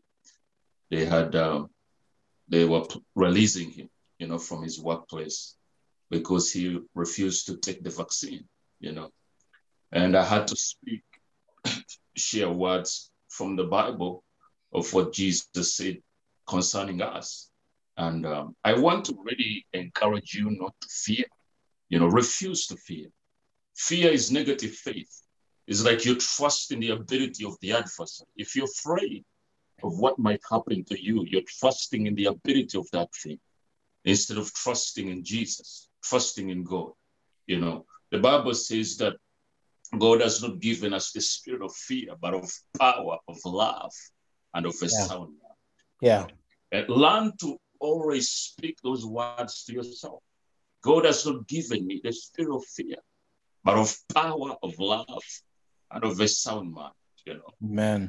You are bold, be bold as a lion. Greater is he that is in you than he that is in the world. And God is by your side. The Bible says that we be imitators of God as dear children. We copy him, we act like him, we talk like him. Ephesians chapter 5, because we are like him, as he is, so are we in this world. And so the glory of God is on your life. The hand of God is on you, and no weapon formed against you shall prosper. Go forth and do what God has called you to do, and the glory of God will be revealed in everything that you get in contact with. Amen. Amen. God bless you. Yeah, we're going to pray for everybody in just a second. I want to make sure we do that. Ivy, does the Lord show you anything else while we've been gathering? No? Anybody else? Okay, we're going to go ahead and open this up. Chris, did you get any questions at all? I have not. Do you want me to allow everybody to start their video? Everybody can start their video. Don't unmute yet. They cannot unmute themselves. If you need to be unmuted, you got to raise your hand. And yeah, you can start your videos, everybody. And hopefully have it on your face and not on the ceiling. That'd be really nice. Good. Good. It's good to see everybody. They come. Going to wait just a second. Man, some of you look really nice, like you dressed up for this. Hey, Danny, I think you said it, but like, I think sometimes people think a peacemaker is weak. Yeah. I've always said this. A person who's a peacemaker that's not capable of violence is harmless, not a peacemaker. Right. I mean, Jesus obviously came to bring peace, but he could have called down army. He could have wiped everybody out in a second, and he did what the Lord would have him to do. So a lot of times people, take that as a weakness, but it's not. No, it's a strength. Yes. No, it's a strength. So the first thing I want to do, we got some people who don't want to be seen. Some people are having problems with their video, they said. What's that? Or some don't have video? I'm taking care of it. You are? Okay. Yep. You're working on it. Working on it. And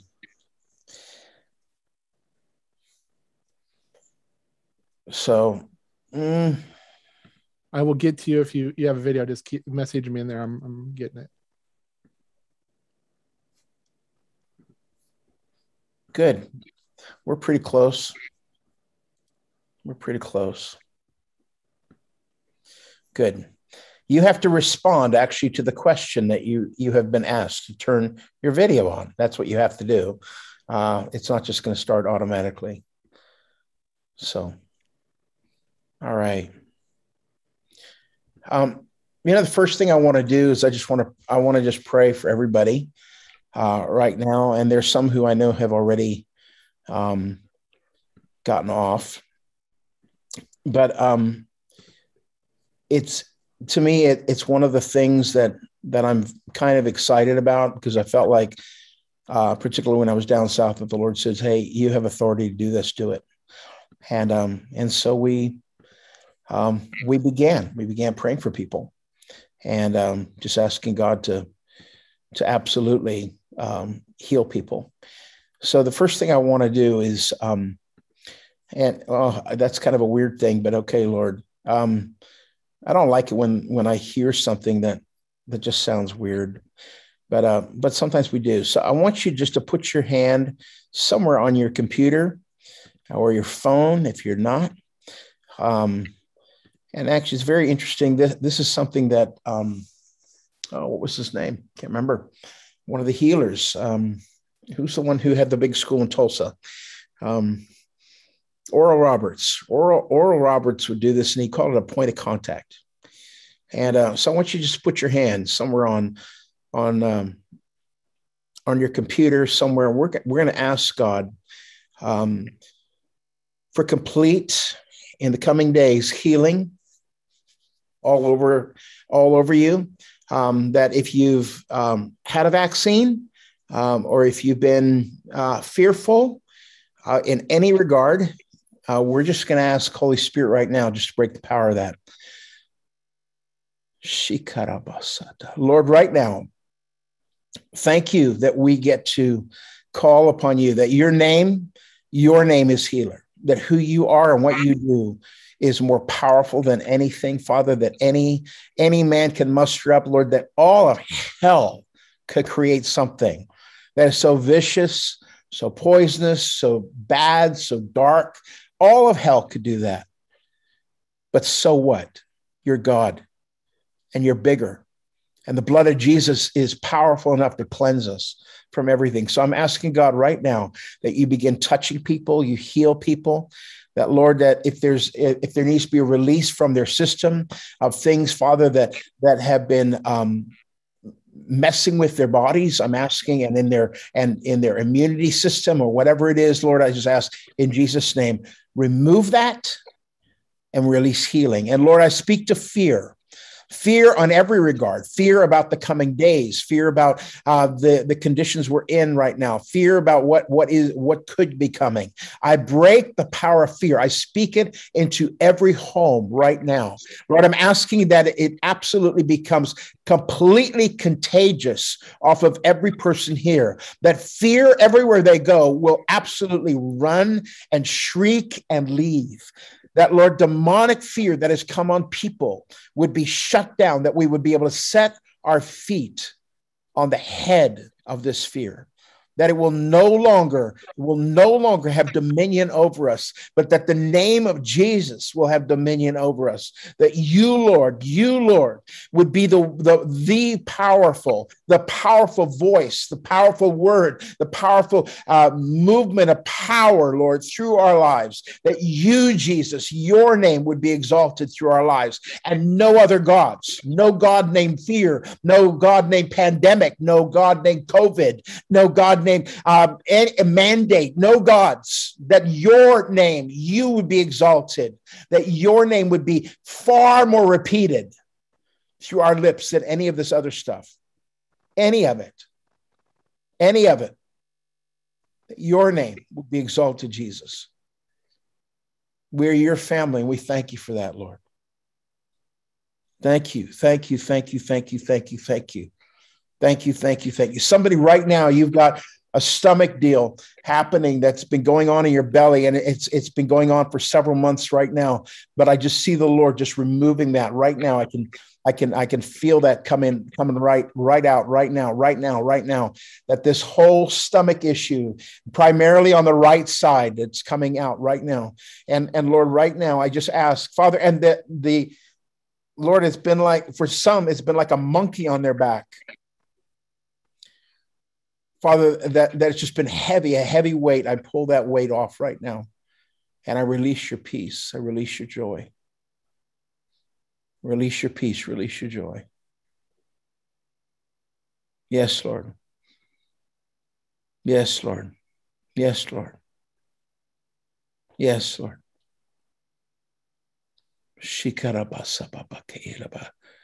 More, Lord. More, Lord. More, Lord. More, Lord. More, Lord. Any of the other guys I've had on the team right now, I just want you just go ahead and pray right now. We're gonna let others as well in just a second, but right now, go.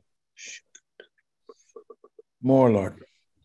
More, Lord. Shikarabasataka. Yes, Lord. Yes, Lord. Yes, Lord. Yes, Lord. Yes, Lord. More, Lord. Yes, Lord. Shiva Baba Basataka Yeraba. Kurama Sataka. Go ahead. Go ahead. Yes, Lord. Yes, Lord. Precious Holy Spirit, we invite you to come. Yes. Invade every place, Lord. Invade every place. Yes, Lord. Every single person under the sound of our voice, we ask you, Holy Spirit, to flood their homes. In the name of the Lord Jesus, we pray for supernatural courage to rest upon your children, Lord. In the name of the Lord Jesus, let your grace rest upon them. Let your glory be revealed. In the name of the Lord Jesus, we pray that the eyes of their hearts, the very center and core of their being, will be flooded with light. Yes, Lord. That they may know and understand the hope to which you have called them. And how rich is your glorious inheritance in the saints. More, Lord. That they may know and understand what is the immeasurable, the unlimited, and the surpassing greatness of your power in and for us who believe, as demonstrated in the working of your mighty strength, which you exerted in Christ when you raised him from the dead and seated him at your own right hand in the heavenly places. May your strength abide in our spirit. May your inner fortitude be granted to them. In the name of the Lord Jesus, we rebuke the spirit of fear. In Jesus' mighty name. Yes, Lord. And in every single person under the sound of our voice who has any kind of complication in their bodies, any kind of sickness or disease, we command it to die and pass out of their bodies. Yes, Lord. In the name of the Lord Jesus, we command the pain to go. I command the sickness to leave and the affliction to cease. Yes, Lord. In the name of the Lord Jesus, be healed in your body. Be healed in your bones. Be cleansed in your blood right now. Receive your healing. I come against every sickness, every disease, and every infirmity in the body. In the name of the Lord Jesus, may the blessing of God's word rest upon you and in your home. Health is yours. Strength is yours. Yes, Lord. Promotion is yours. Protection, increase. In the name of the Lord Jesus. And no weapon formed against you shall prosper. And God will increase you from glory to glory. You move from grace to grace and from strength to strength, increasing in victorious power. In the name of the Lord Jesus, the call of God is on your life. The glory of God is upon you. Arise and shine.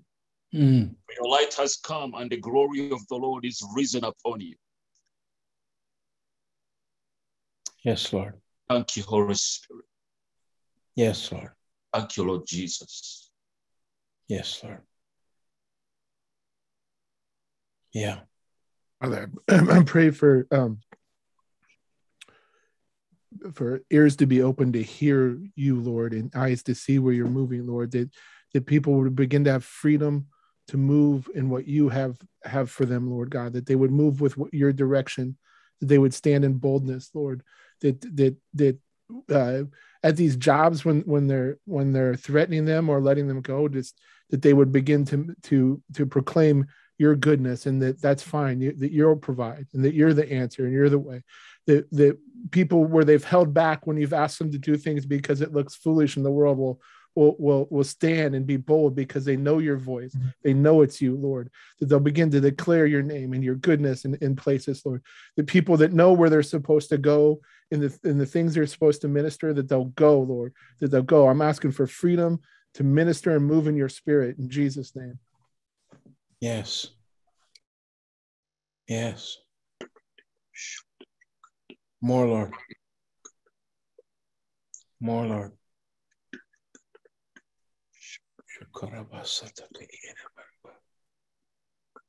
Father, we come against spiritual apathy. Father, that courage would rise up in your people. Father, that your voice would draw them to step out in action.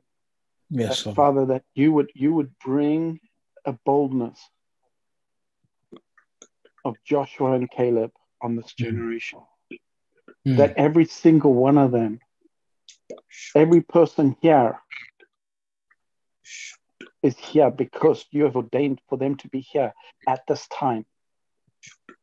Because they carry something of you that this generation needs, that this world needs right now. So, Father, I ask that you would release that courage into them, that they would know that you have called them for such a time as this. Yes, Lord.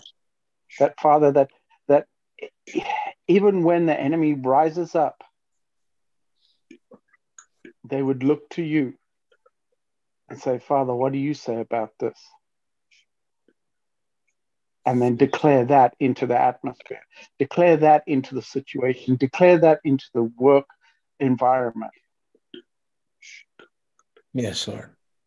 That there would be a freedom that would come on your people right now. That even in the midst of the storm, like Brian had shared, that even in the midst of the storm, they would look to Jesus and they would say, what do you say about this? Yes. Where can we come into agreement with you on this? Father, I ask for a militant spirit to rise up within people to say, the status quo is not okay with me. And the Lord has put me here for such a time as this. But I also speak to weariness in the bones, Father, that you would give strength, yes, Lord, to those who are tired. You strength, that you would breathe into their lungs. Father, this coronavirus attacks the lungs because you, the spirit of breath, the Ruach, were designed to be released at this time, and the enemy has come against that. Father, we come against that right now, and we just say, breathe, Holy Spirit, breathe, Holy Spirit, breathe, Holy Spirit on this nation, breathe on this on the whole of the North American continent, on Europe, on Africa, on Asia, on Australasia. Father, would you release your spirit in such a mighty measure that men would come to see the glory of your name, that they would say, who is this God that we cannot comprehend what he is doing, but we sure encounter him. Yes, Lord. Father, and I ask that people, that people's testimonies would rise up, that their testimonies would, that you cannot argue in this day and time. Everyone is wanting to be heard, Father, and we have a testimony that needs to be heard. Yes, so, Father, I ask that even as this younger generation are looking out and wanting to be heard and wanting to know that they mean something, Father, I ask that you would give us the boldness to speak into their identity. Give us the insight into what they need for their lives, that we may declare it. And Father, I come against right now any carpal tunnel that anyone is experiencing. We just come against you right now. In Jesus' name, we command the tendons to be loosed. We can't command all inflammation to be gone right now in Jesus' name. Yes, Lord. Yeah, Ivy, you have something. Denise has something too. Okay, Denise, and then go ahead, Denise, and then I'll have Ivy.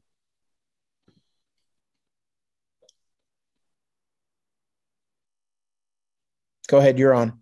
Okay, Jesus, I just want to lift up those people that have come a spirit of anxiety. Their chest is tight, where they don't sleep well at night, where they can't seem to come into your presence, that they can't seem to focus, Lord. We just come against this spirit. We bind it in Jesus' name, and we curse the root of it, Lord. And I also want to come against the mindset that has come into some of them that says that because of my circumstances, I don't have a choice to this anxiety, or I have a right to this anxiety, or I have that. I just want to break the ties with the enemy and the lies right now in Jesus' name, Lord, that they would be free from that they would be free to accept that you have for them, Lord, that your peace would overcome them, that your peace would take away all the anxiety, all the feelings of tightness, stress, Lord, that they'd be able to sleep at night. Lord, we ask that the truth would set their minds free and set their hearts free. In Jesus' name. Yes, Lord. Ivy, go ahead. So the Lord showed me a tree, and then he focused in on just a couple of acorns on it. And he wants me to pray for an increase of fruit in the lives of everyone on tonight. So, Father, I just thank you for the love that each one has for you, Lord God. And we ask for an increase in fruit, Lord, that would bring you glory. That, Father, you would be glorified by everyone's words and actions. And, Father, right now, I just pray that an intimacy, a level of intimacy with each one that is on right now, would grow, Father, that there would be time that they never thought they had where they would just be intimate with you, Father, so that, Lord God, that you would know them, Father, that you would know each one.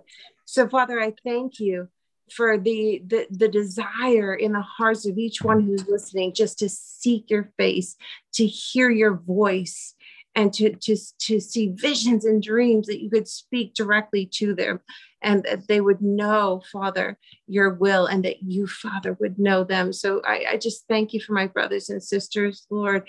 And I thank you for the love that each one has for each other. Let it increase, Father, and let there be no brokenness in unity, Lord. And that one other thing that the Lord had showed me with that magnet coming together in unity, he had showed me that even the divisions within the body of Christ that we see through the multitudes of denominations that are out there, even those, through his miraculous supernatural power, he can bring unity in the body of Christ. So we're believing you for that, Father. Come on, Lord, just allow those divisions to go now in the name of Jesus. And I just thank you, Father, for each one that is on tonight. Jesus. Yes, Lord. Yes, Lord. I saw a couple pictures. One is somebody had like a black cloud just surrounding their head. And it was like, I think it was like a mental fog, and just hard to see through, hard to see in the spirit.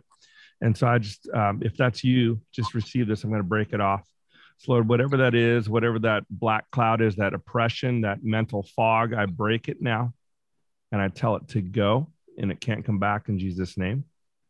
Yes, Lord. And then I saw a picture of just dry earth that was kind of cracked. And you know how like the water that has previously been saturated and it cracked. And then I saw it begin to rain on it. So if you're feeling dry and cracked right now, I just want to, I'm going to pray for that rain. So Lord, I ask that the rain would break. Lord, I ask that just that whoever that is that's feeling dry and just they've known your water in the past. And Lord, I just ask for just a fresh flooding, a fresh outpouring of rain right now. I just bless them in your name. Yes, Lord. Yes, Lord. Yes, Lord. Right. I just want to pray for confidence, because I think confidence brings boldness. Yeah. And this is a verse that I was going to share earlier, 2 Timothy 3:13. But evil men and impostors will grow worse and worse, deceiving and being deceived. But you must continue in the things which you have learned and been assured of, or been confident of, knowing from whom you have learned them. You can be confident. And that from childhood you have known the Holy Scriptures, which are able to make you wise for salvation through faith, which is in Christ Jesus. All Scripture is given by inspiration of God and is profitable for doctrine, for reproof, for correction, for instruction in righteousness, that the man of God may be complete, which brings confidence, thoroughly equipped from every good word. So, Father, I pray for the confidence, Lord, knowing that we've been called by you, Lord. We are your workmanship, Lord, that we would have the confidence, God, that even though in our uniqueness, Lord, in our failings, in our brokenness, Lord, you know us better than anybody. Yeah. And God, you created us in your image and you called us, God. You have works that you prepared beforehand, Lord, before we had a hand. You had these things in mind for us, Lord, and you've called us to walk in them, Lord, and you've equipped us, God, that we would have the confidence that we wouldn't shrink back, Lord, that we wouldn't feel that we don't have what it takes, Lord, to reach people, to have the answer for the unbeliever, Lord, to have the power to heal, Lord. All these things come from you who called us, Lord, and has equipped us fully, Lord.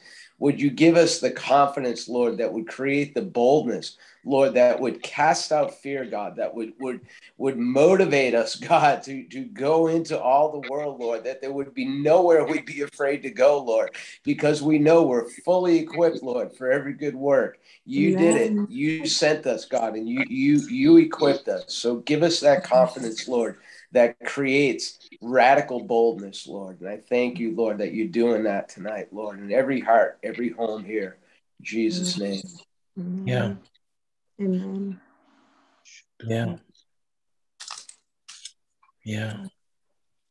I also pray that the love of God, that the love of Christ will abound more and more in knowledge and in all discernment, that we may approve things that are excellent, and that we may be sincere without offense until the day of Christ, being filled with the fruits of righteousness, which are by Jesus Christ.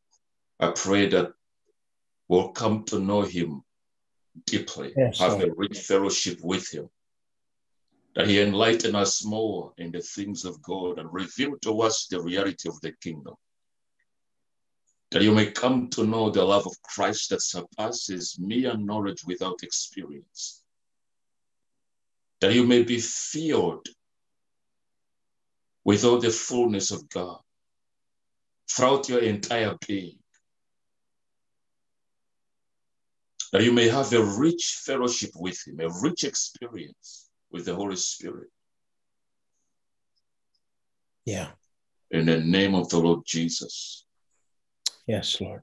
Hallelujah. Thank you, Holy Spirit. Yes, Lord. Thank you, Lord. Thank you, Jesus. We're going to go to some groups if folks want to get specific prayer for various things. We're going to be moving in that realm right now, and I want to encourage you enjoy each other, pray for each other, be specific. Is there anybody before we go to those breakout rooms, if there's something very specific? Yes, Danny, Swain. Brian, I keep hearing the phrase "holy fire" over you, and I'm not sure if this is a revelation that's going to be coming to you, but I feel like that it might be a book or something along those lines, just revelation regarding holy fire. And I just release that over you in Jesus' name. Amen. Amen. I had a word for Judy and one for Amber. Okay, go ahead. Judy, I saw a picture of you.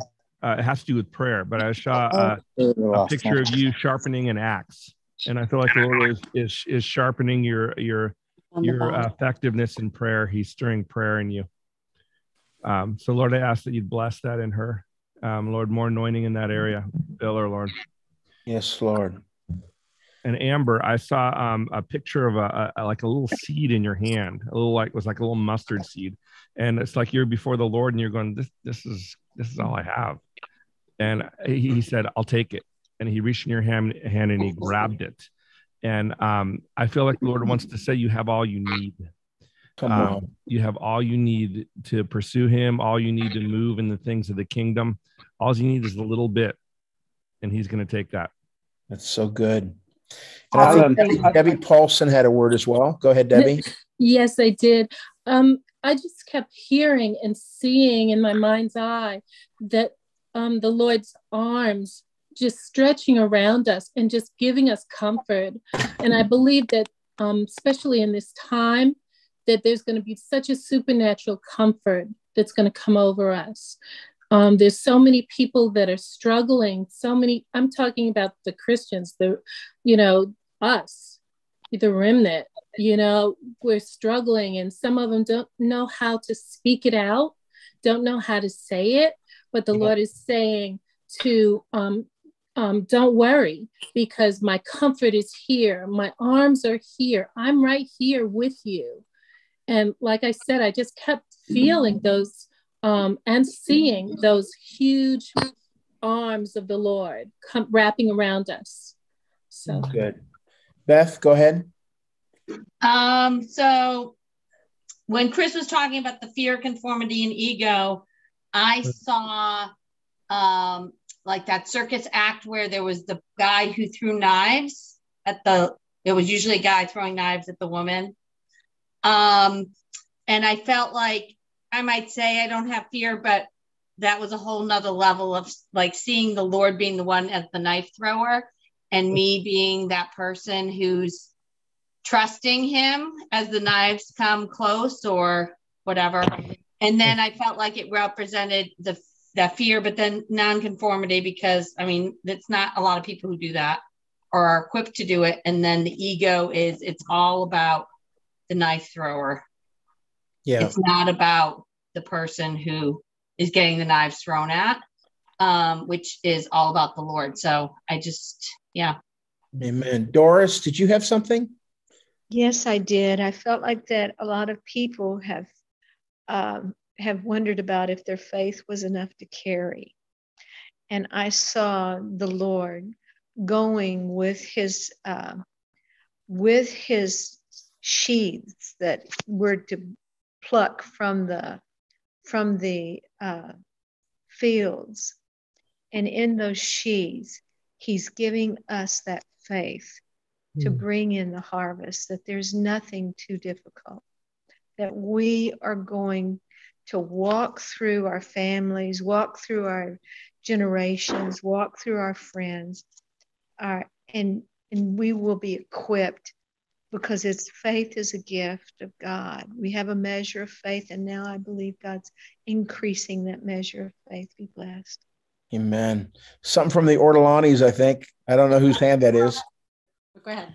Yeah, I just get a sense that everybody's tapped out, and as far as joy, and I just want to pray. I want everybody's willing, is because with joy comes peace, and with peace comes rest, and you can still be militant from a place of rest. You can work from a place of rest, but I'm getting me a nice big jug.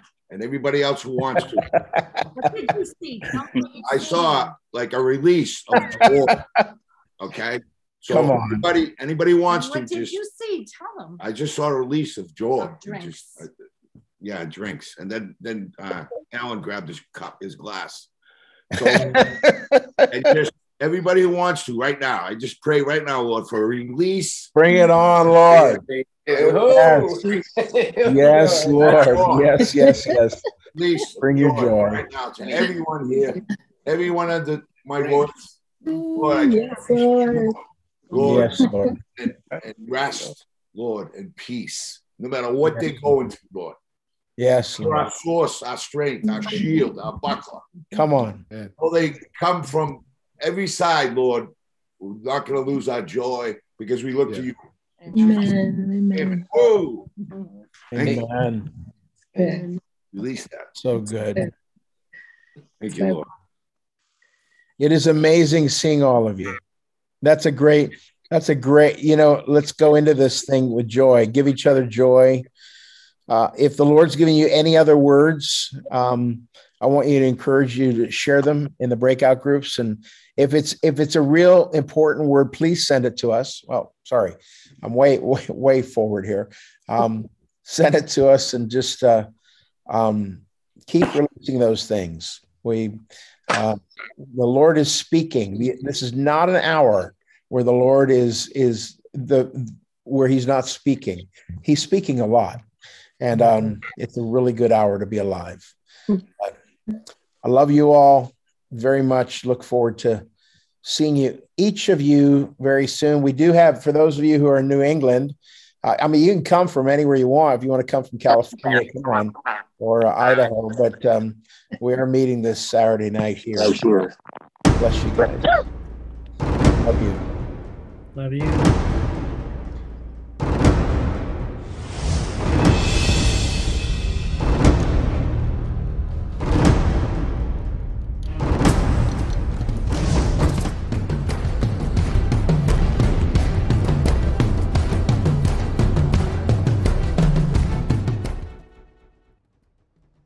Listen, I'm shifting quite a bit to Rumble. I want to encourage you to join me on Rumble. Danny Steyne is the official channel. And if you can join me there, that would be helpful. Only because I don't know how long some of these social networks are going to be holding up. And letting me continue on. I'm going to be getting a little bit stronger, a little bit more vocal about some things in the days to come.